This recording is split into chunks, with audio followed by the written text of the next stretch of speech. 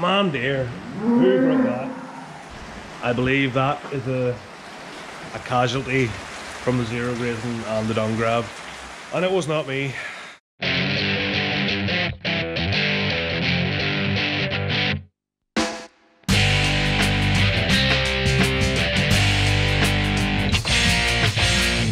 So I don't know if you can see behind me, it is not a very good day. It is cold, wet and it's damp and not a fun day to try and make a video. Currently in the beef house. Thought today, to be honest, I've been struggling to actually get videos made. There's been that much going on between here and in work. This morning had a TB test. So the cattle was all brought back in to the house and I'm not for putting them back out. If I put them back out after the day and come Thursday, it'll just be a nightmare trying to get them back in again. So not really wanting to open a pit of silage to feed them, so we're doing a bit of zero grazing. Now when I say zero grazing,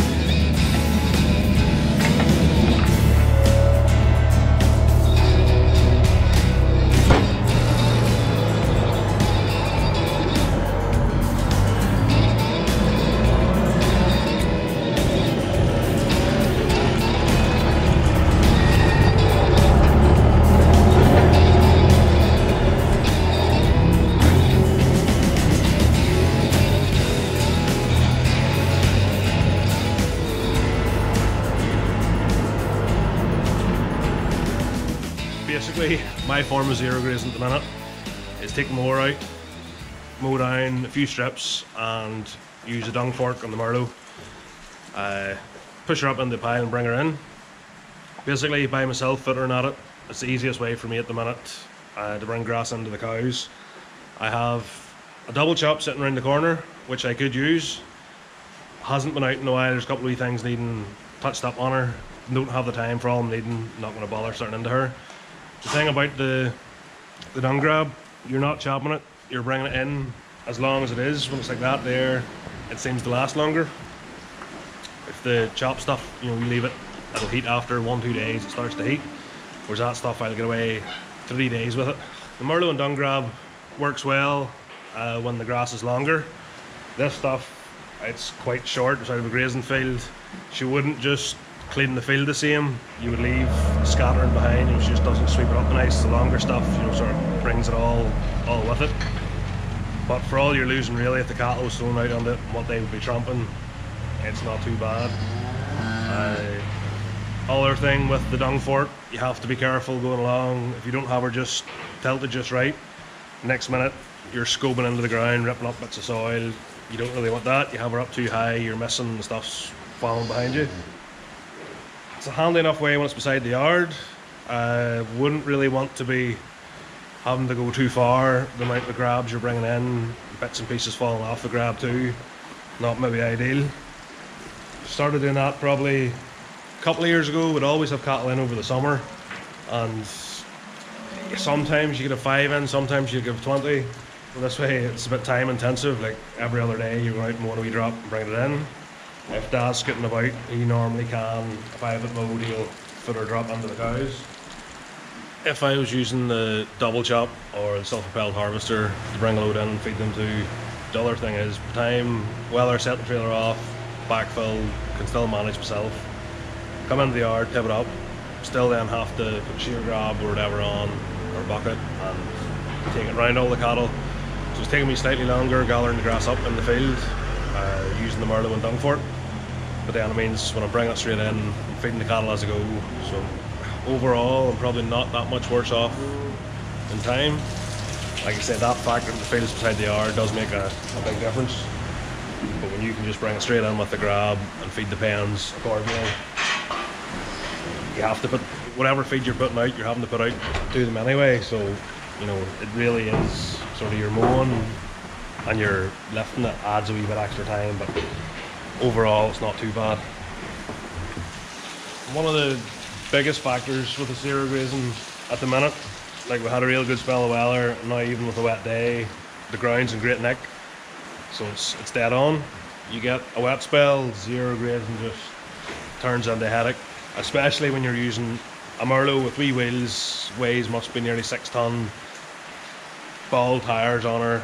You don't need the grief of having to go out and trying to do it that way. If it comes in wetter and I still want to do it, probably I'm going to use the harvester instead. Merlo's not a field machine in wet conditions. Like I say, even with the rain, the ground isn't good nick as long as it stays like that, but a week's rain could make things chancy for the Merlo too. Also, you're bringing in wet grass.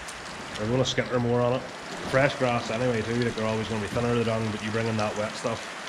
Like last week when I was zero grazing, you're pushing up the stuff, it was nearly like hay, you know, it was that well wilted. The dung would have been that bit firmer.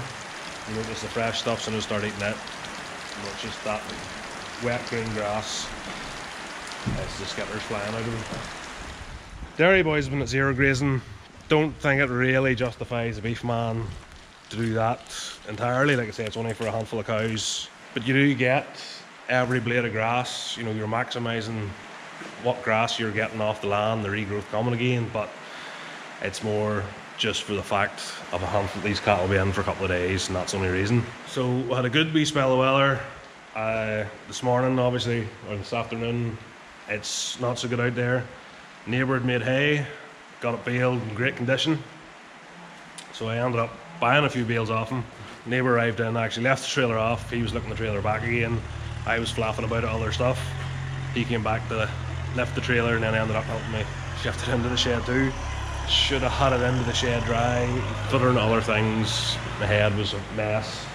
Should have been getting that into the dry first, but they're stacked out now loosely, so any bits of wet damp. The hay's not really taking much harm. It's in the round bale like that, you know, the rain's not doing it a big deal of harm. It's stacked like that, you know, it'll dry out for a day or two, and then it'll stack it up proper in the shed.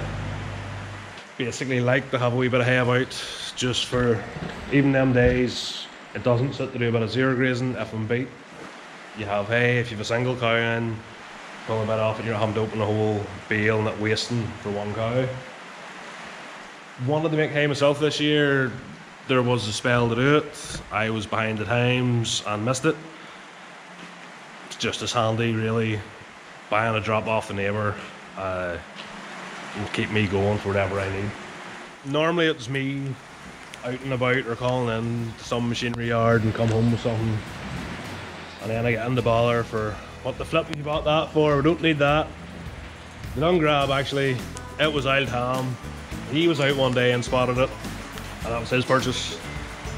And actually was a wee bit annoyed at him for a change. It's normally the other way around. I was like, we have no need for that. It turns out we do use that quite a lot, and I think she actually was in around the £600 mark. So for what she is, she wasn't actually that dear. Although she was very straight when we got her, and now there's the odd wee bend and twist. I don't think that's just meant to be sitting in like that.